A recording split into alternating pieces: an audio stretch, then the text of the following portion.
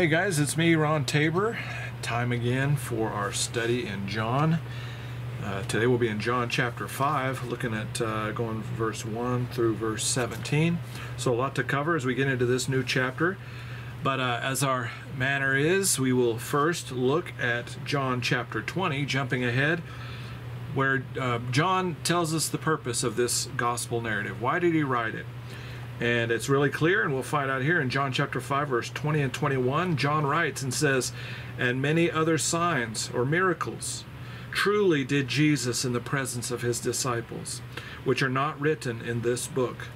But these are written, these signs are written, in order that you might believe that Jesus is the Christ, the Son of God, and that believing you might have life through his name." So again, we see clearly why John wrote this gospel narrative, this narrative of the life and ministry of Jesus on the earth, including his death, burial, and resurrection. And we see that he documented specific signs, and we'll see the third of this list of specific signs that were documented. Now, John said there were many signs that Jesus did in the presence of his disciples that are not written in this particular gospel narrative. But these particular ones, these are written that you might believe that Jesus is the Christ, the Son of God. See, the works and the miracles that Jesus did testified of his nature, right? Jesus did miracles that no other person could do. And these miracles demonstrated that Jesus was and is in fact the Christ, the Son of the living God. And if you'll believe that, you'll come to that conclusion based on this narrative, this testimony of Jesus Christ, that believing you might have life through his name. So eternal life is a gift to the guilty, not a reward for the righteous. Eternal life is a gift that is received by faith, by simply believing. And we're going to get into this today about the rest that we have in Jesus Christ. And we're going to look a little bit at the Sabbath day that the Jews, that was imparted to Israel through the law of Moses, and how that Sabbath rest had been corrupted by the religion of Pharisaical Judaism. But we receive life, we receive eternal life by simply believing the gospel, not joining a church, not making a commitment to improve your moral standing and moral exterior. No, but by simply believing that Jesus is the Christ, the Son of God, and that believing you might have life through his name. At the age of 16, I appropriated this grace. By believing upon Jesus Christ. The gospel message was proclaimed to me at my dinner table. I was 16 years old.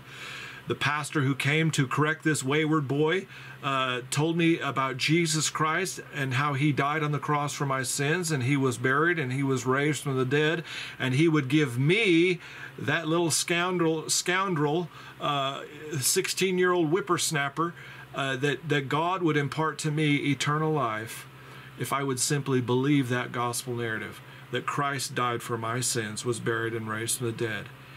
I instantly was aware of my urgent need for Jesus Christ, and I received him by faith at my dinner table. That's how simple this is. Now I'm 58 years old. I was 16. Now I'm 58. And guess what? I still have eternal life. Don't let the exterior fool you. I have eternal life because I believe in Jesus Christ. And so that's the purpose of this narrative. The word believe is used 99 times, or a form thereof, believeth or believed, believing or whatever, 99 times. And so we kind of make a point of stopping at this word when we find it. Now today we're not going to see the use of this word. And it's a really interesting narrative here in John chapter 5. As we'll look at this, we're going to look at another sign miracle that was done. And I used to believe that everyone that received a miracle from Jesus was a de facto believer, but now I know that that was not true. And today is one of those instances where we will read about someone who received a miracle healing from Jesus, who did not believe that Jesus was the Christ. In fact, this word is not mentioned in this narrative in John chapter 5. So we'll unpack all that. But anyway, this is going to be a long one as usual. So as I always say, well, I don't always say it, but it's always true. there'll be timestamps, and all the passages we'll be talking about will be in there in a chronological order that that I spoke of them, and you can jump ahead back and forth. And again, I go down much easier at about a 1.5 speed. If you want to really get through the teaching quickly, I can handle myself at a 2.0 because I know my thoughts in advance, so it's easier. But anyway, let's get on to the text. John chapter 5. We'll start here in verses 1 through 4. And the scripture says, "After this there was a feast of the Jews, and Jesus went up to Jerusalem. Now there is at Jerusalem by the sheep market a pool which is called in the Hebrew tongue Bethesda, having 5 porches. In these porches lay a great multitude of impotent folk, of blind, of halt, or the crippled, the limping, withered." So impotent folk of blind, halt, withered, waiting for the moving of the water. For an angel went down at a certain season into the pool and troubled the water. Whosoever then first, after the troubling of the water, stepped in, was made whole. Now this is going to be an important phrase that's repeated throughout this segment of Scripture, verses 1 through 17, and we'll unpack this as we move along. But anyone that stepped in the water first was made whole of whatsoever disease he had. So we see here in these first 4 verses the setting for the miracle that Jesus is going to perform, this sign that identifies him as a Messiah, a testimony. This work will testify of Jesus, that he is the Christ. And oh boy, when we get further into John chapter 5, the teaching of Jesus here makes it abundantly clear that if you've seen Jesus, if you've seen the Son, you've seen the Father. Jesus is God in human flesh. But we'll get more into that, and we get back after after verse 17. We'll see Jesus' dialogue that reveals his deity to the Pharisees and to the Jewish leadership. But anyway, we're here at this setting. So we have a feast of the Jews, and it's the Passover feast. He's come back. This is 1 year since he back in John chapter 2, it was the Passover feast, and so now we've got a 1 year out of 3 of the ministry of Jesus Christ. And so he goes back to Jerusalem, and now we get a little detail about this pool of Bethesda. Now there is at Jerusalem by the sheep market a pool which is called in the Hebrew tongue Bethesda, like Bethesda, Maryland. And the word Bethesda means house of kindness. So the pool is called Bethesda, which means house of kindness. It had 5 porches, or 5 entry points into this pool. In this lay a great multitude of impotent folk. So we're going to see words here now for multiple words, or at least 3 words here, not multiple, but 3 words here describing the condition, the feebleness of the people who've gathered. And we see impotent. And the word impotent means without strength, impotent. Also, I was thinking, this is a word that I associated with it, dysfunctional. I was looking at the commentary of Dr. J. Vernon McGee on this text, and I loved his quote. This narrative we're going to read here is when the impotent meet the omnipotent Christ. When the impotent meet the omnipotent Christ. And that's what's going to happen here for this impotent man we're going to read about shortly. The impotent man is going to meet the omnipotent Christ who will make him whole. So first we see this word, they are impotent. They are, and the impotence is described, they're blind, they're halt, or they're crippled, unable to walk, limping, and withered. We read about Jesus healing a man who had a withered hand, making it whole. So this is a brief description of those who have assembled. And notice it says a great multitude. So it's not just a handful of folks. There's a lot of people here who are hoping to have a miracle. For the angel went down at a certain time. They're waiting for the moving of the water, and an angel would go down at a certain season into the pool, troubled the water, stirred the water up, and whosoever then first after the troubling of the water stepped in was made whole of whatsoever disease he had. So in this instance, you would say, that the withered probably had a greater chance of getting in the water than the crippled or the blind. The blind would not see the water stirring and know to jump in. The crippled couldn't get in because of the very fact that they're crippled. And this man makes it clear it's impossible for him to get in first to be healed. And so the withered had the greatest advantage in stepping in first and being made whole. But notice the next word we see here is the word disease. It says, the troubling of the water, whoever first stepped in was made whole of whatsoever disease he had.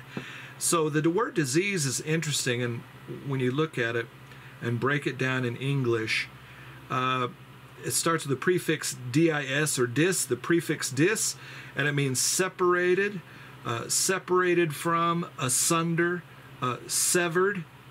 So it's bringing this definition of separation, and disease, dis-ease.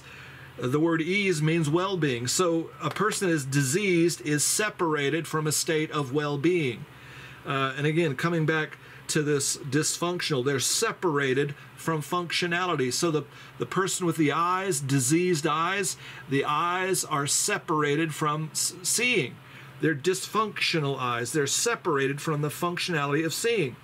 A person who is crippled, their legs are separated from function. They are not walking. There is something disabling, disability, separated from the ability to function, functionality. Also, the prefix dis means asunder. That's a good King James word, to cut asunder. That means to separate into parts or pieces. And man, I pictured a nice china, a dish of china, that's what you call it. And just imagine someone smashing that on concrete, and that thing that was whole has now been shattered or fragmented into all these hundreds, if not thousands of pieces, that it would be impossible to make it whole again. And so this is a great image that we are looking at, that Jesus Christ is going to make someone whole. He's going to take these separated pieces and dysfunctionality and make them whole. And so he's going to do this for this man in particular, but it is a picture of salvation. When the impotent meet the omnipotent Christ, they are made whole, they are made complete. And this is really, when you go back to the Hebrew word shalom, which means peace, but it means, really at its core, it means completeness. Completeness. You're made complete or whole. You're made one again. And we're going to see how our union with Jesus Christ, our reconciliation with Jesus Christ, is how God makes us whole again in the inward man, and then our outward man ultimately will be made whole of all of its ailments, at the resurrection. And so Jesus Christ, this is a picture of Jesus Christ making the dysfunctional, making the things that are shattered into pieces, the human lives that are shattered into fragments, he's going to make them whole. And how did he do that? Well, he bore our sin on the cross. He bore our weakness and infirmity on the cross himself. He was punished in our place, a vicarious substitutionary sacrifice. And his sacrifice appeased or made peace, reconciled a man with God. And and so through his death on the cross, he reconciles or rejoins us, unites us with God. And from this dysfunctional relationship, a relationship of hostility and enmity, he reconciles and brings peace. So all these things are kind of packed in here, and I want to kind of talk about these things as we go through the text. But anyway, this is the setting. Jesus is here at this pool, and now we pick up the text in verse 5 through 9. It says, "And a certain man was there which had an infirmity," or a weakness, or a feebleness, an infirmity, Okay, a sickness, about 30 and 8 years. So this man is crippled, has been crippled, unable to walk for 38 years. And he's waiting and waiting and waiting for someone to help him get into the water when it's stirred. And going back to the first passages up here, it says in verse 4, an angel went down at a certain season into the pool. And so to me it seems to imply that there was a predictability when the waters would stir. And of course, here we are at the feast of the Passover. The Jews are assembled, and so it seems it's around this season that the stirring of the water occurred, and an individual could be made whole. So here's this certain man with an infirmity, 30 and 8 years. And Jesus saw him lie and knew that he had been now a long time in that case. He saith unto him, wilt thou be made whole? There's that phrase again. Wilt thou be made whole? Verse 7, the impotent man answered him, Sir, I have no man when the water is troubled to put me into the pool, but while I am coming, another steppeth down before me. At this point, I think this man is basically hoping that Jesus will volunteer to be that man that's sitting by his side waiting for the stirring of the water, and will lift him up and put him in the waters. But what he doesn't realize is that the impotent has now met the omnipotent Christ, and he doesn't need to wait for the stirring of the waters. He's greater than the angel that comes and brings that that exclusive healing. Verse 8, Jesus gets right to the chase, as he always does. Jesus saith unto him, Rise, take up thy bed, and walk. And immediately the man was made whole. There's that phrase again. He was made whole. Now, of course, we are speaking here in the physical context. It's a physical healing. And it says, he was made whole and took up his bed and walked. And on the same day was the Sabbath. Now, this is where things get a little bit dicey. But before we talk about that, let's just look at this. Notice again, Jesus merely speaks the word unto this man. It's the Sabbath day, and he merely speaks healing to this man. He says, Rise, take up your bed, and walk. Now, when Jesus does this, Jesus never does anything randomly, haphazardly, or without intention. He never had an idle word that he spoke. We have idle words all the time. We're infamous for that. Oh, no, I was just joking about that. I wasn't serious. I was just joking, you know. We'll cover up faux pas by saying that. Well, I was just kidding around, you know. We use idle words a lot, words that we wish we could take back. Well, Jesus never did that. He spoke exactly what the Father told him to speak, and every miracle that he performed was fulfilling the work that the Father had commanded in heaven. There was no disconnect or no randomness to the ministry of Jesus Christ. So everything that he has done here, healing this man and then commanding him to take up his bed and walk, are intentional. And we're going to see here that this miracle is really designed for a confrontation with the religion of the day, the Pharisaical Judaism that was masked and masquerading as worship and obedience to God. It had absolutely nothing to do with that. It had everything to do with the tradition of men, nothing to do with pleasing and worshiping God. So this miracle is intentional, as they all were, and he did it by his speech, which, by the way, speaking on the Sabbath day, I think, was permitted. Even the Pharisees would allow you to speak, right, on the Sabbath day. So this is all Jesus has done. He's given a commandment. Rise, take up thy bed, and walk. And immediately the man was made whole, and took up his bed and walked. And the same day was the Sabbath. So this really is a throwdown. He's going to expose the hypocrisy and the error of Pharisaical Judaism, as the Jews now are going to catch wind of this. We'll see next the religion police. They are on top of this, and he is going to. It's a time for confrontation with Jesus, and to expose their hypocrisy. So now let's look at verses 10 through 13. The Jews therefore said unto him that was cured, It is the Sabbath day. It is not lawful for thee to carry thy bed. All right, so here's the first point of contention. What are you doing carrying your bed? And I can see them. I mean, I picture, Saudi Arabia and some of these extremist Muslim countries where they have the religion police and they beat you with a stick if you're violating it. I don't see them beating, but they're certainly there watching. The watchful eye of the religious faithful, man, is always gazing upon others to be critical of them and to get them in line. Verse 11, he, the man that was healed, he answered them, and he that made me whole, there's that phrase again, he was dysfunctional, he was diseased, he was impotent, he was crippled, and now he's been made whole. He has been made functional, and he's standing and walking and carrying his bed. He answered them and said, He that made me whole, the same said unto me, Take up thy bed and walk. Then asked they him, What man is that which said unto thee, Take up thy bed and walk? Now this is fascinating at this point. This man tells them that a miracle has occurred. They're standing at the pool with, it says, a great multitude of impotent folk. And this man has just been made whole, and he says, He that made me whole. You see all these impotent people here? I was one of them, and this man came and made me whole. He told me to take up my bed and walk. And so they ask, What man is it which said unto thee, Take up thy bed and walk?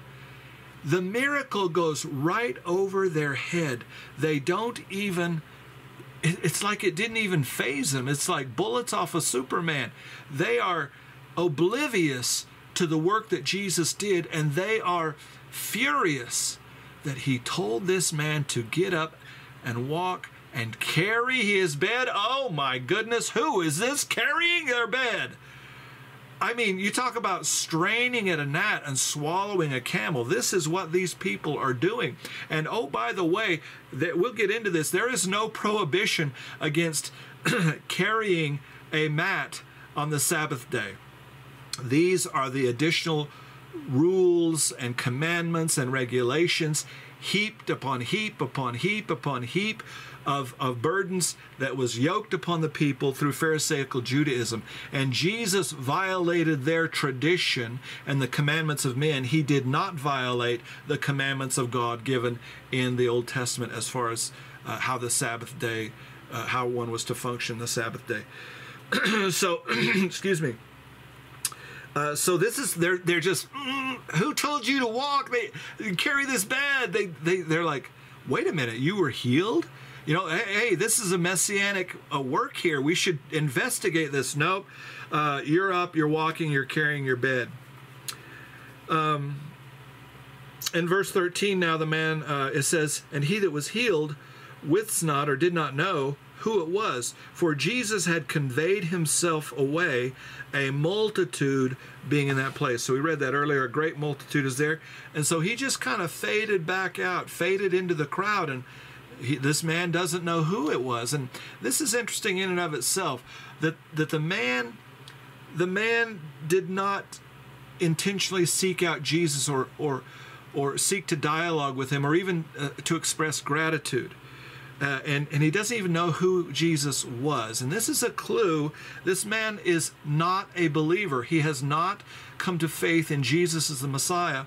And as we go through this, there's no indication that he ever did come to faith in Jesus as the Messiah. But so right here, it says, he wist not who it was. He doesn't know. He doesn't say, the Messiah has healed me.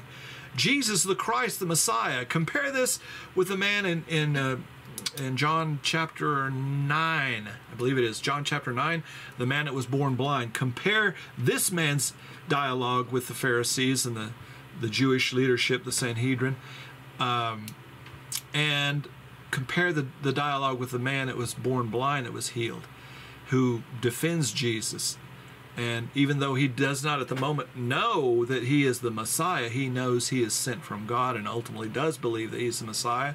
We'll see that man in heaven, the man in John chapter 9. But this man does not have really any interest in this miracle worker that has made him whole. It's kind of it's kind of lost on him as well. So anyway, Jesus had kind of hid himself away, a multitude being in that place. So now at this point, I want to just kind of take a parenthetical pause and look at the Sabbath day and kind of understand what God actually commanded the Jews to do on the Sabbath day or not to do, and what tradition had commanded.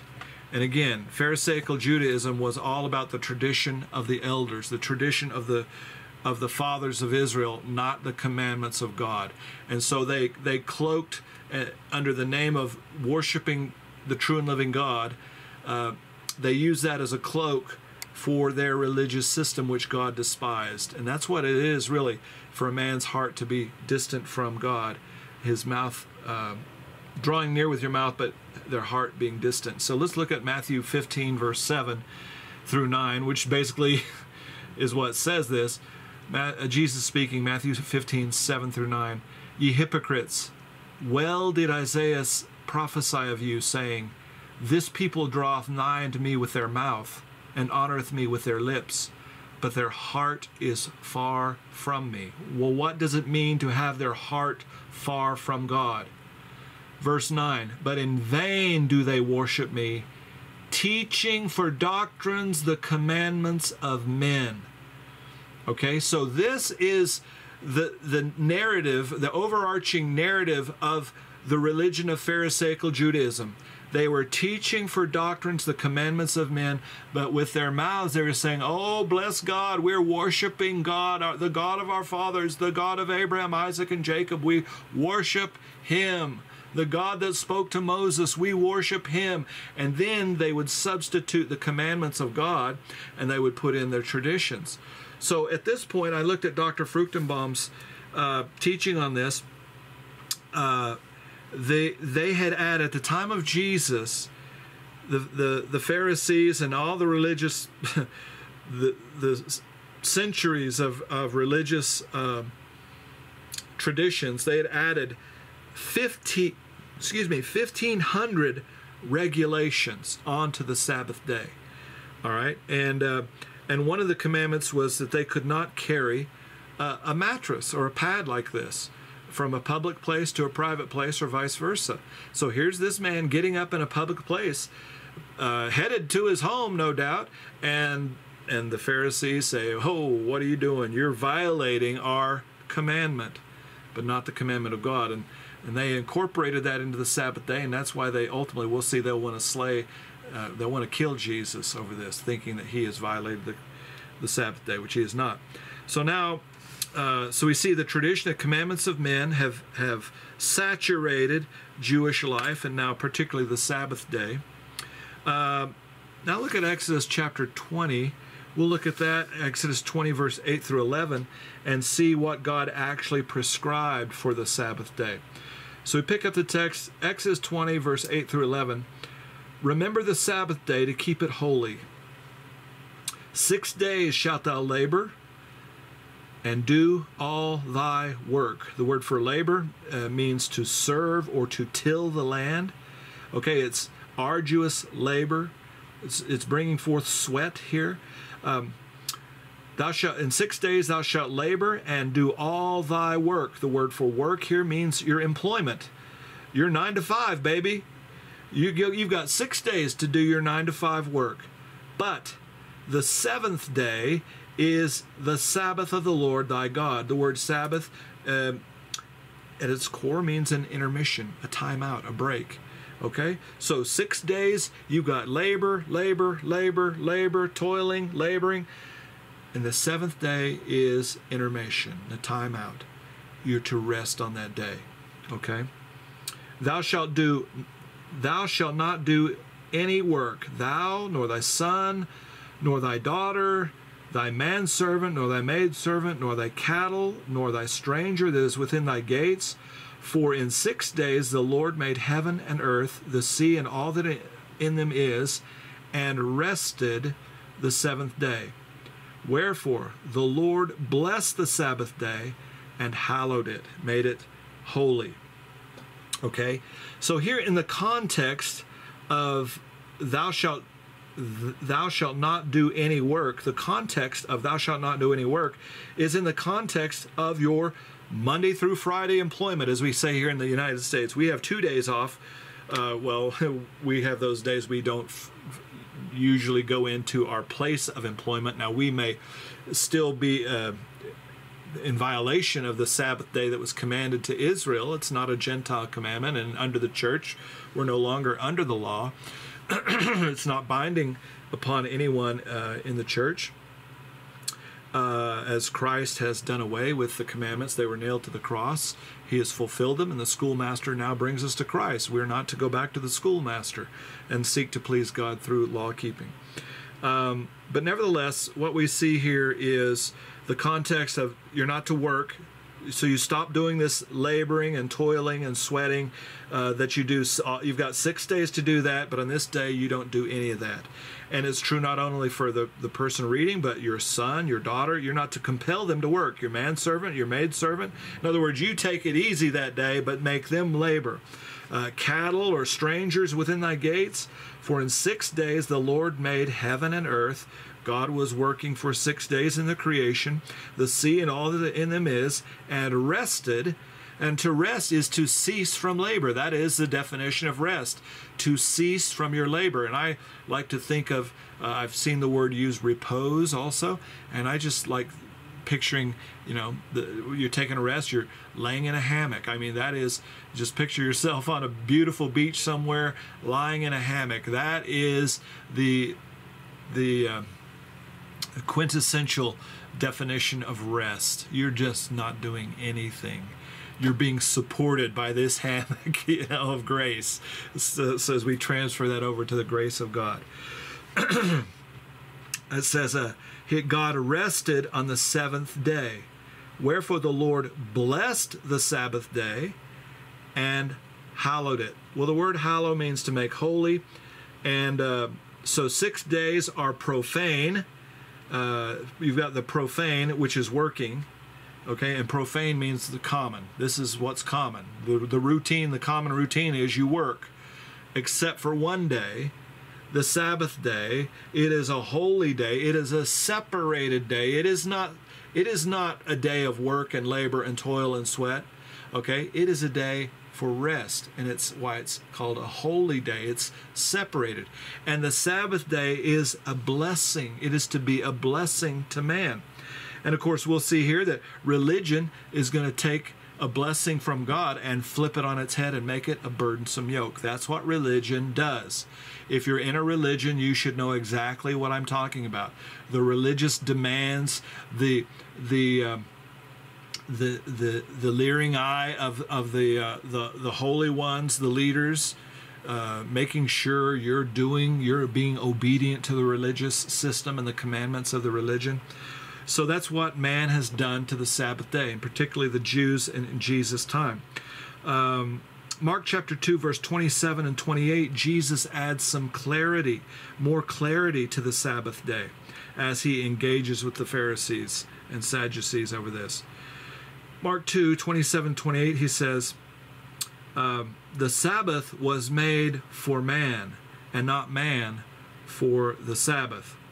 Therefore, the Son of Man is Lord also of the Sabbath. So the first thing we see here about the Sabbath, it was made for man. And we just read in Exodus chapter 20, verse 11, that God blessed the Sabbath day and made it holy or separate, sanctified that day, set it apart from the profane of working to the holy rest that God had provided in that day, because he ceased from his labors, and man also was to cease from their labors on the seventh day, the Sabbath day. So the Sabbath was made for man as a blessing. Man was not made for the Sabbath, which is what the Pharisees were doing. They were making man subservient to the day itself. and putting all these burdens and yoke upon them that was not part of the Mosaic commandment for the Sabbath day. So the next thing we see here in Mark 2:28, the Son of Man is Lord also of the Sabbath. So Jesus, of course, consistently is doing healings, miracles on the Sabbath day, very intentionally. He's coming and challenging in total disregard.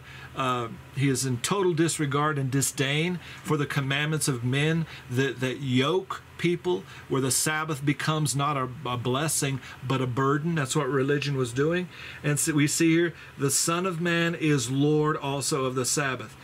Folks, he's the one. You're looking at the one, when you're talking to Jesus, the Pharisees, they're looking at the one who authored and commanded the Sabbath. He is Lord of the Sabbath, and he knows what is permitted and what is not. He is the Sabbath expert, okay, because he is Lord of the Sabbath.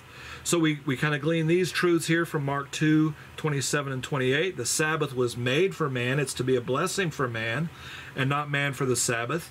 Religion makes and turns a blessing of God into a yoke of bondage using the same label. So they'll still call it Sabbath rest, but they make it burdensome, okay? And yet they call it a rest. That's a good tell, in religion, that the label doesn't fit what you're actually doing. It's a euphemism to disguise the burden that they're placing on you, as religion does. The Sabbath was a blessing for man, and Jesus is Lord and author of the Sabbath, or the intermission, the cessation of labor. Okay, now we'll look at Numbers chapter 15, verse 32 through 36, to see the severity of actual violation of the Sabbath day and kind of ponder, why is this so severe? Numbers chapter 15, verse 32 through 36. And while the children of Israel were in the wilderness, they found a man that gathered sticks upon the Sabbath day. And they that found him gathering sticks brought him unto Moses and Aaron, and unto all the congregation. And they put him in ward, because it was not declared what should be done unto him. So they're holding him in a holding cell until they figure out what to do with this guy. The Lord said unto Moses, the man shall surely be put to death. All the congregation shall stone him with stones without the camp. And all the congregation brought him without the camp, and stoned him with stones, and he died as the Lord commanded Moses. So here we see in other places in the Old Testament, in the Pentateuch, it was commanded that if a man violated the Sabbath day, he was to be stoned to death. He was to die. And you think about it, here's this man, he's simply gathering sticks on the Sabbath day, and they find him picking up sticks and they stone him to death. And the natural question is, why such a severe punishment for what seems to be such a minor infraction, that you're working on a day of rest? And when you think about it, it becomes pretty clear why that is. Because the Sabbath rest is a picture of our salvation. And it is by grace that we are saved through faith. And it is a gift of God. It is not of works. Ephesians 2:8-9. Salvation is not of works. And any man that tries to put in even the smallest, most menial task as a requirement with the grace of God, if he blends works and grace together, he will end up in the lake of fire. He will not be saved, because he is adding his own self-righteous effort, even if it's something as small and minor as picking up sticks, even if it's something as small and minor as saying, I must repent of my sins and trust the Savior. It's a partnership of my labor and Jesus' work on the cross. It is that partnership that's going to save me. No. It will bring your destruction. It will bring an eternal presence abiding in the lake of fire. It will end in the second death, the lake of fire, if you add the smallest work to the work of Jesus Christ. We are to rest in Jesus Christ, to cease from all of our labors and efforts in order to be saved and simply believe in Christ. That's why this picture is so hard to comprehend. It seems such a small infraction. Why is it the death penalty? Because the day had been hallowed, set apart, and it is a picture of not only our salvation, but the entire Christian life is that of the faith rest. Okay, that's what it's all about. Resting in Jesus Christ, who does all the work on our behalf. Just as he did all the work necessary to make this man whole, Jesus Christ has done all the work necessary for us to receive a spiritual wholeness or eternal life through him by simply believing, not by changing our paths, not by cleaning up the outside of the cup. Okay, not by making promises and pledges to be more faithful and obedient and kinder and nicer and try harder and do more, repenting daily, demonstrating therefore that we have not measured up. If you've got to repent daily of your sins, and you're acknowledging, I have not ceased from my sinning, I keep doing it. Okay, so you're testifying by your daily repentance of your sins, okay, that you are a worker of iniquity. That's what you're doing. Just like the Jews, every time they brought a sacrifice to the temple, they are acknowledging that yes, they had sinned since the last time they offered a sacrifice. They are acknowledging there is a testimony that they are continuing to sin, that they are workers of iniquity. All right? So this is why the Sabbath day had such a harsh penalty, because it is a picture of our salvation. And we see in Ephesians 2:8-9, which I kind of paraphrase, but we see here, for by grace are you saved through faith, that not of yourselves, it is the gift of God, not of works, lest any man should boast. So folks, if you are trying to work in a partnership with a salvation partnership with Jesus Christ, I assure you that your future will not be in heaven, it will be in the lake of fire. Because all of our righteousnesses are as filthy rags. We cannot merit our salvation by our works. We can only receive it as a grace gift by faith. And faith is, as we see in the text, not of works. For by grace are you saved through faith, that not of yourselves, it is the gift of God.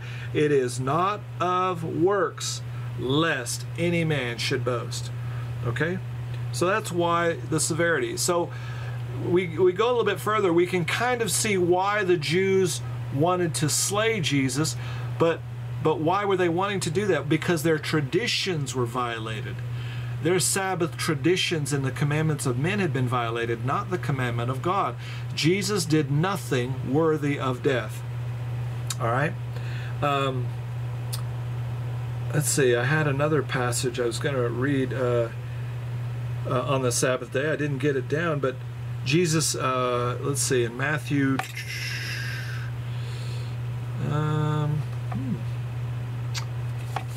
what was that verse? In Mark chapter 3, verse 4. Let me pull that up real quick. Mark chapter 3, verse 4.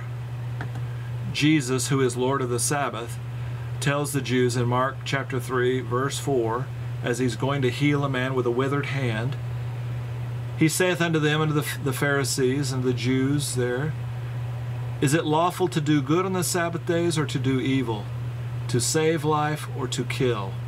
And they held their peace. He was angry with them because of the hardness of their hearts. He said unto them, said unto the man, stretch forth thine hand, and he stretched it out. His hand was restored, whole as the other. There's that word whole. The Pharisees went forth and immediately took counsel with the Herodians against him, how they might destroy him. So Jesus, by doing this, he's demonstrating that it is virtuous and good to do good on the Sabbath. That's not the verse I was looking for, though. So let's see here.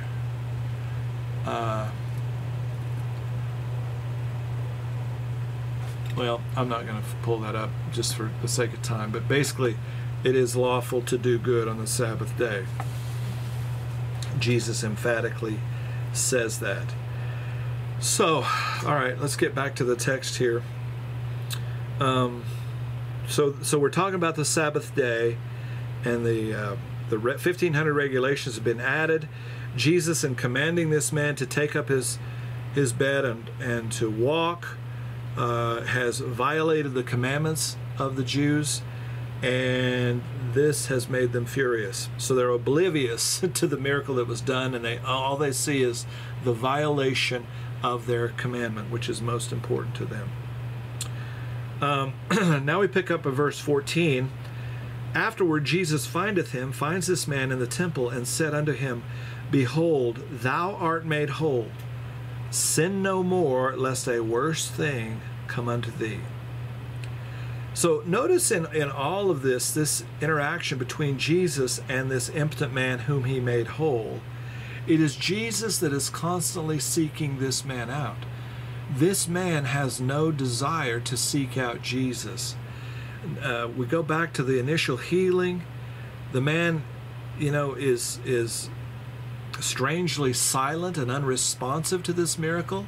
He doesn't leap for joy. There's no marveling at this miracle. It's matter of fact. He stands up, he grabs his bed, he starts to walk, and he loses track of where Jesus goes. It's like he wasn't even interested in talking to him. It's almost like it was an entitlement that Jesus had to heal him. And the man's like, it's about time I'm healed, and that's all he can think of. He's not thinking of who is this man that speaks and I'm made whole after 38 years. All this man had to do was speak to me, and I was made whole from the disease that he had. Now Jesus finds him in the temple, and said unto him, Behold, thou art made whole. Sin no more, lest a worse thing come unto thee. Now, Lord shippers love this passage. They love to abuse it. And they say, see, look at this. Behold, thou art made whole. Jesus tells this man to sin no more. See, Ron, you've got to repent of your sins. It's right here, man. Black and white, baby. Lord, Lord. Matthew 7:21 through 23. Lord, Lord. They say, you must sin no more, Ron, lest a worse thing come unto thee. Jesus was teaching repentance of sins for salvation here. And of course, that is absolutely the furthest thing from the truth. What is Jesus saying here to this man? Is he saying to him literally, go and do not commit another sin? Is he really saying that if you commit another sin, and he says sin no more, he didn't say stop sinning as much, lest a worse thing come unto thee, which is what these sin repenters, that's their ultimate goal. They bring down the standard so they can at least try and hope to meet the standard. Jesus didn't say, sin a little bit less. Don't sin so much, man. Ease off the throttle, the sin throttle, baby, lest a worse thing come unto thee. Now think about it. What is worse than 38 years being crippled? What is Jesus talking about here? That you'll go blind and be crippled if you keep sinning? How can that make any sense at all when the Pharisees and everyone else, they're functioning and walking around? They've sinned like this man. They're sinners too, and yet they're not crippled. So why aren't they crippled? Why aren't they all crippled? Why isn't all humanity crippled and diseased physically? Because we have sinned. Well, because that's not what Jesus is talking about here. Sin no more, lest a worse thing come unto thee. The worst thing is the hellfire. He's speaking now of the spiritual death, of the lake of fire, which will in fact come upon those who sin. And what is the sin he's referring to? Sin no more, lest a worse thing come unto thee. Now this, first of all, very clearly indicates that this man had not believed in Jesus Christ. Because had he believed in Jesus Christ, as Jesus has already stated, that he has passed out of death into life, shall never perish. But for this man, there is still an opportunity that he could perish. He says, sin no more, lest a worse thing come unto thee. The potential was still there that this man could end up in the lake of fire. So therefore, because we are saved forever, once we have eternal life, we will never perish. We know that this individual man at this point had not believed upon Jesus Christ. As John had stated in John chapter 20, verse 20, verse 30 and 31, he had not believed that Jesus the Christ, the Son of God, because in believing he would have life through his name. This man is being warned by Jesus, sin no more, lest a worse thing come unto thee. And that worse thing is the lake of fire. So now what is this sin? It's Jesus saying that we have to stop sinning in order to have eternal life and to avoid the hellfire of the condemned? No, of course not. How can we say that? John writes in his epistle, 1 John, he says, if we say we have no sin, we deceive ourselves and the truth is not in us. Folks, we continue to sin. So what's this? If that's the requirement, sin no more. If sin no more is the requirement to avoid hellfire, then guess what? We're all going to hell because none of us have, quote, sinned no more, unquote. So what is Jesus talking about? We have to think about this, folks. You have to think this stuff through. What is he saying here? Sin no more. Well, the sin that he's addressing is unbelief. He is telling the man that he must stop. Now, it is veiled. He's not nearly as clear as he was to the woman at the well, or even the dialogue with Nicodemus, where he overtly says that you must believe. Believe upon Christ. Believe upon him. Believe upon the Son of Man. Believe upon the Son of God, and you'll have everlasting life. He doesn't even give this detail to this man, but very clearly what he's saying is sin no more is repent. Repent of this Pharisaical Judaism. And we see this guy, he's got a soft spot in his heart for these Pharisees, these rulers of the Jews, because he goes back and tells them where Jesus is. The man departed and told the Jews that it was Jesus which had made him whole. Again, he doesn't dialogue. The woman at the well is engaging and asking questions and desiring this water that she'll never thirst again. She's engaging and intrigued and desirous and thirsting for more from Jesus the Christ. This man, nope. I found where you're at. Now I can go back and report you to the authorities. And notice this. This is kind of an ironic thing. Verse 15 says, the man departed and told the Jews it was Jesus which had made him whole. This man, just an hour before, couldn't depart anywhere. He's impotent, laying at a pool, hoping someone can carry him the 5 feet to drop him into the pool that he can be healed. Now he's using his healed legs to depart from Jesus rather than thanking him or engaging him or what must I do to be saved. You know, there's no desire for dialogue with Jesus whatsoever. And now he uses his legs that have been made whole to go and tell the enemies of Jesus who it was and where he is, so that they can come and rebuke him and persecute him because he violated their tradition by commanding this man made whole to carry his pallet. You know, my wife has a pallet she does exercises on, and I'll move it for her. It's easily rolled up and carried around. That's exactly what I picture for this man. He's been laying on it. Imagine this thing with straw in it, you know, this ramshackle pallet that he had, you know, an impotent man, unable to walk. And he lifts this thing up. It's a piece of cake to carry. And they're furious that he's doing this. And now this man uses his own legs. The irony.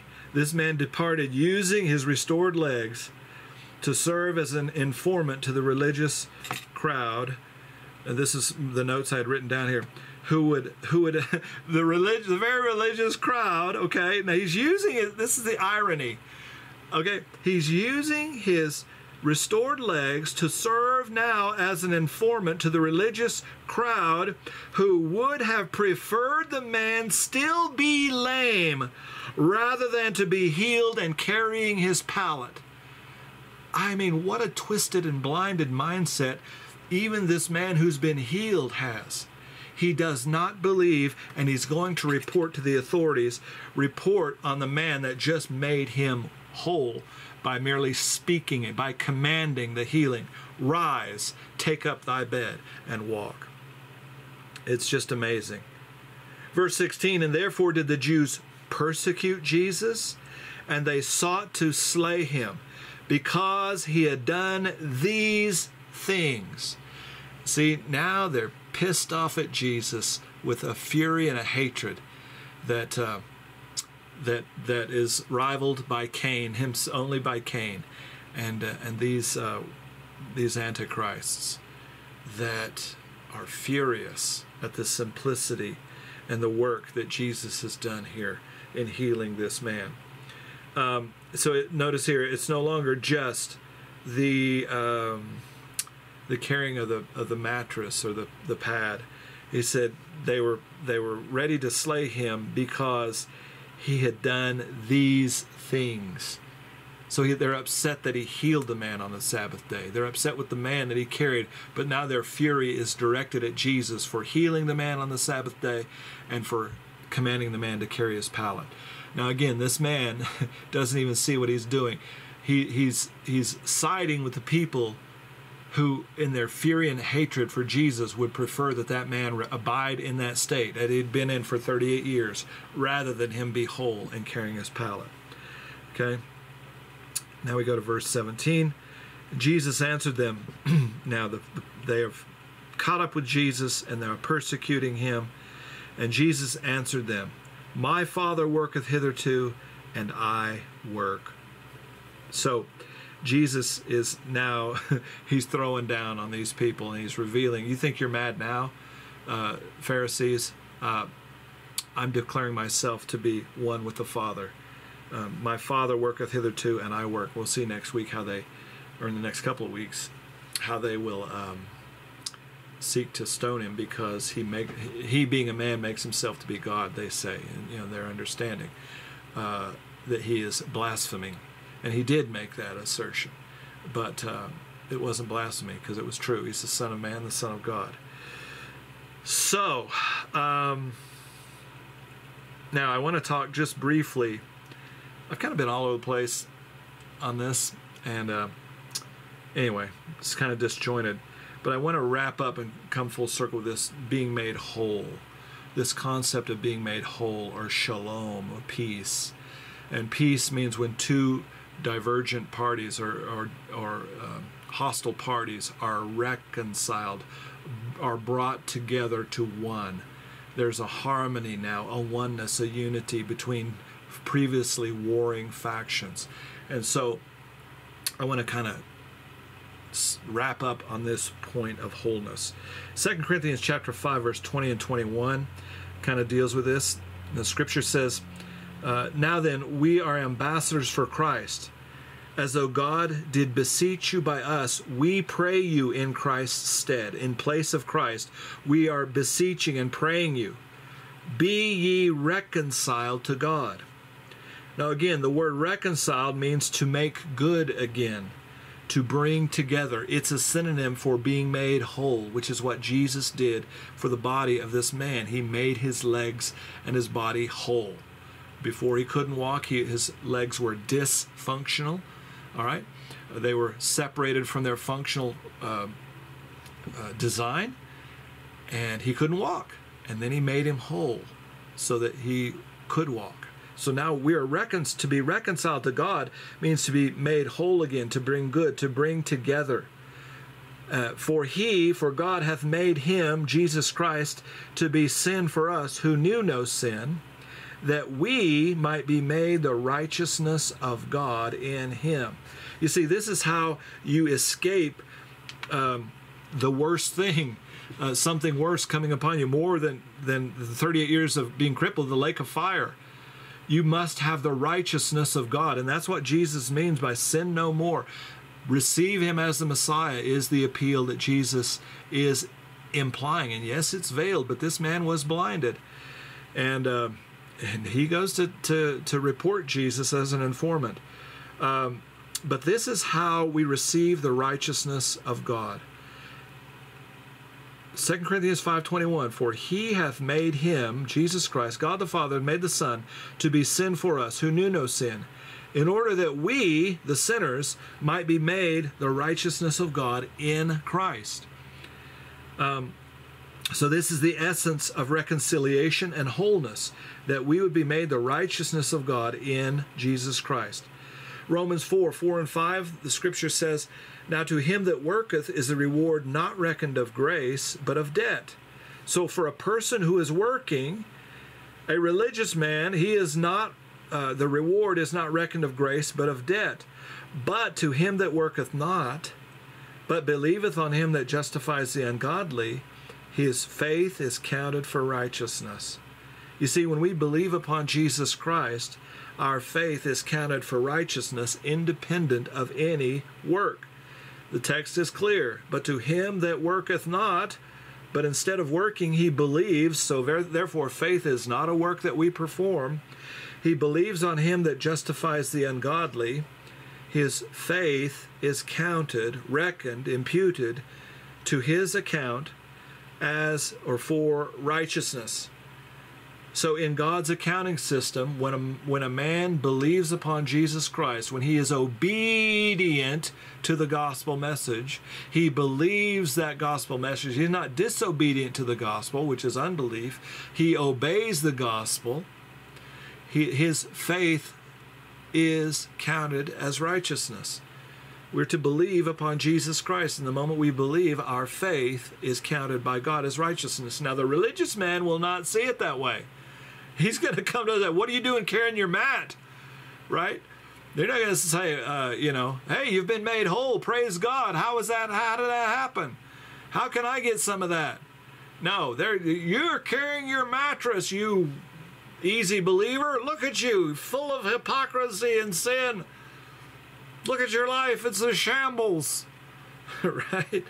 But they don't understand God's reckoning system, that faith is counted for righteousness. Faith in Jesus Christ is what brings spiritual reconciliation, or bringing back to God, and a wholeness, a made whole that results from that. And 1 Corinthians 6:17 clarifies this, but he that is joined unto the Lord is one spirit. So when you believe the gospel, our spirit is united, immersed, baptized into the Spirit of Christ, and we become one spirit. And therefore, we are at that point reconciled to God. We are one in Jesus Christ. And now his virtue, his righteousness is our righteousness, and his eternal life is ours. We partake of his righteousness and his eternal life by faith. And that's how we are made whole. That phrase has been used over and over and over and over and over again. And as I thought about it, way back up here in verse 3, that in these 5 porches of the pool of Bethesda lay a great multitude of impotent folk. I thought, man, what a definition of the world. The world is filled with a great multitude of impotent, dysfunctional, diseased, infirm people who need to be made whole. And how are we made whole? How do the impotent meet the omnipotent and become whole? By coming to Jesus Christ by faith, by simply believing the gospel.